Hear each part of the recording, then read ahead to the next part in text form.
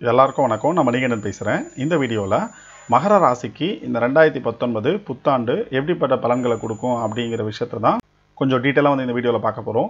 அதாவது எந்த ஒரு விஷயமாக இருந்தாலும் சவாலாக நினைத்து சாதிக்கக்கூடிய ஒரு மனோதைரியம் அப்படிங்கிற விஷயம் கொண்டவர்கள் வந்து மகர ராசிக்காரர்கள். பொதுவாகவே வந்து இந்த மகர ராசிக்காரங்க பார்த்தீங்கன்னு வச்சுக்கோங்களேன், நிறைய திறமைகள் அப்படிங்கிற விஷயம் இருக்கும். ஆனால் அந்த திறமைக்கேற்ற பிளாட்ஃபார்ம் அப்படிங்கிற விஷயம் கிடைக்காம ரொம்ப கஷ்டப்படுவாங்க. அதாவது இந்த 2019 அப்படிங்கிறது உங்கள் ராசிக்கு 10ஆம் வீட்டில் சந்திரனும் சுக்கிரனும் இருக்க இந்த புத்தாண்டு பிறப்பதால் கடின உழைப்பு அப்படிங்கிறது கொஞ்சம் அதிகமாகவே இருக்கும். கடின உழைப்பில் சாதிப்பீர்கள் அப்படின்னு சொல்லலாம். மனப்போராட்டங்கள் அப்படிங்கிறது ஓயும்.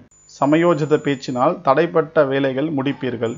நீண்ட நாட்களாக எதிர்பார்த்து காத்து கொண்டிருந்த பணம் அப்படிங்கிறது கைக்கு வரும் அப்படின்னு சொல்லலாம். கடனை எவ்வாறு அடைக்கப் போகிறோமோ அப்படின்னு சொல்லிட்டு கவலைப்பட்டுட்டு இருந்தீங்கன்னா இந்த வருஷம் நிச்சயமாக அந்த கடன் முடிப்பதற்குண்டான ஒரு சான்சஸ் அப்படிங்கிற விஷயம் வரும். பிள்ளைகள் மேலே வந்து எப்பொழுதும் வந்து கடிந்து கொள்வீர்கள். இந்த 2019 அப்படிங்கிறது நிச்சயமாக அவர்களோட ஒரு சுமூகமான ஒரு உறவு அப்படிங்கிற விஷயம் வரும்.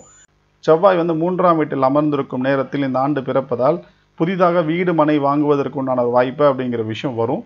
இந்த ஒரு இடம் ஒன்று நீங்கள் வச்சுட்டு இருக்கீங்க, அந்த இடத்த வந்து விற்கணும் அப்படின்னு நினச்சிருந்தீங்கன்னா கண்டிப்பாக வந்து இந்த வருஷம் வந்து விற்கிறதுக்கு சான்சஸ் அப்படிங்கிற விஷயம் வரும். அது வந்து லாபகரமாகவே இருக்கும் அப்படின்னு கூட சொல்லலாம். சிலர் இருக்கும் வீட்டை கூடுதலாக ஒரு அறை கட்டுவதற்குண்டான வாய்ப்பு அப்படிங்கிற விஷயம் வரும். கைமாற்றாக வாங்கி தந்து முடிப்பீர்கள் அப்படின்னு சொல்லலாம். அதாவது கடன் வாங்கியாவது அந்த விஷயத்தை நிச்சயமாக முடிச்சிருவீங்க அப்படின்னு சொல்லலாம்.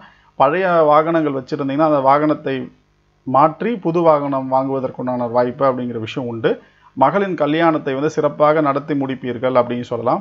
சகோதர சகோதரிகளுக்கு வந்து பாசமாக நடந்து கொள்வார்கள் அப்படின்னு சொல்லலாம். வெளிவட்டாரத்தில் எல்லோரும் உங்களை மதிப்பார்கள். எதிர்த்து பேசியவர்கள் எல்லாம் வலிய வந்து நட்பு பாராட்டுவார்கள் அப்படின்னு சொல்லலாம். உடன் பிறந்தவர்கள் உங்களை வளர்ச்சிக்கு பக்கபலமாக நிற்பார்கள் அப்படின்னு சொல்லலாம்.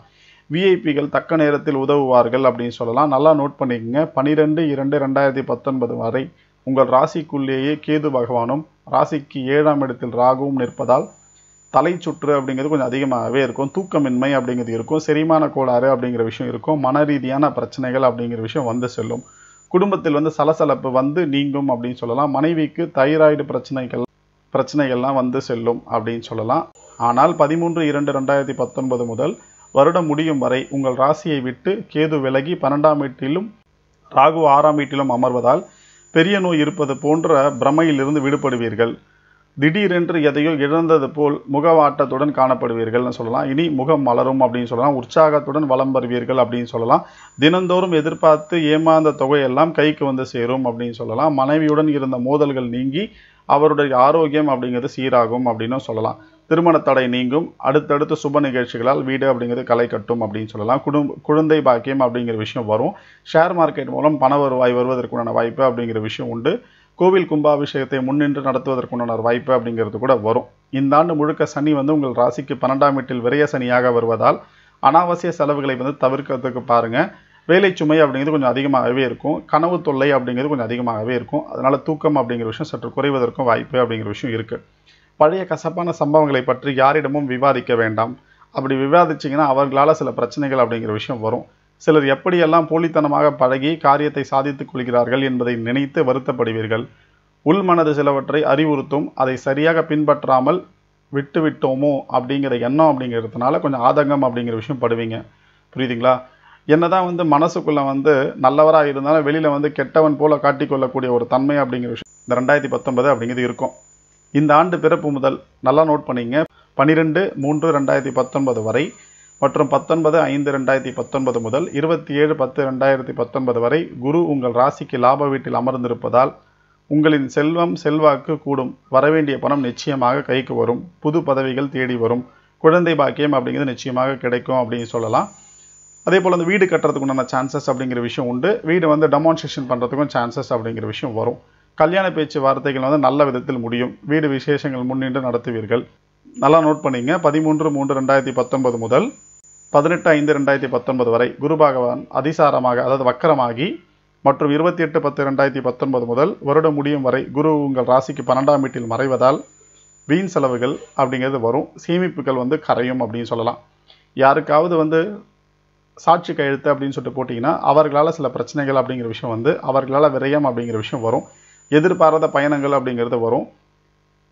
சுப செலவு அப்படிங்கிறது வந்து கொஞ்சம் அதிகமாகவே இருக்கும் அப்படின்னு சொல்லலாம். உங்களை பற்றி வீண் வதந்திகள் அப்படிங்கிறது வந்து பரவும் அப்படின்னு சொல்லலாம். முடிஞ்ச அளவுக்கு எந்த இடத்துலையுமே உங்கள் வாயை வந்து கரெக்டாக வச்சுட்டு இருந்தீங்கன்னா இந்த 2019 அப்படிங்கிறது கண்டிப்பாக நல்லாவே இருக்கும் அப்படிங்கிறதையும் சொல்லலாம். புரியுதுங்களா? மற்றவர்களை நம்பி எந்த ஒரு முடிவையும் எடுக்க வேண்டாம் அப்படிங்கிறத மட்டும் கண்டிப்பாக சொல்லிக்கலாம். இங்கே சொல்லப்பட்ட அனைத்து விஷயங்களும் பொதுவான விஷயங்கள் தான். உங்களோட ஜாதகத்தில் என்ன தசை நடக்குது அப்படிங்கிறது ரொம்ப ரொம்ப முக்கியம். உங்களுக்கு வந்து சாதகமான தசை நடந்தால் இந்த 2019 அப்படிங்கிறது உங்களுக்கு நிச்சயமாக நல்லா தான் இருக்கும். அப்படி இல்லைன்னா தேவையில்லாத பிரச்சனைகள் அப்படிங்கிறது மற்றவர்களால் வரும். உங்களால் வருதோ இல்லையோ மற்றவர்களால் வரும். முடிஞ்ச அளவுக்கு வந்து அதை வந்து தவிர்ப்பது அப்படிங்கிறது ரொம்ப ரொம்ப நல்லது. புரியுதுங்களா? இந்த வீடியோ நிச்சயமாக உங்களுக்கு பிடிச்சிருக்கும் அப்படின்னு நான் நம்புகிறேன். இந்த வீடியோ உங்களுக்கு பிடிச்சிருந்தா லைக் பண்ணுங்கள். உங்கள் மற்ற எல்லா நண்பர்களுக்கும் ஷேர் பண்ணுங்கள்.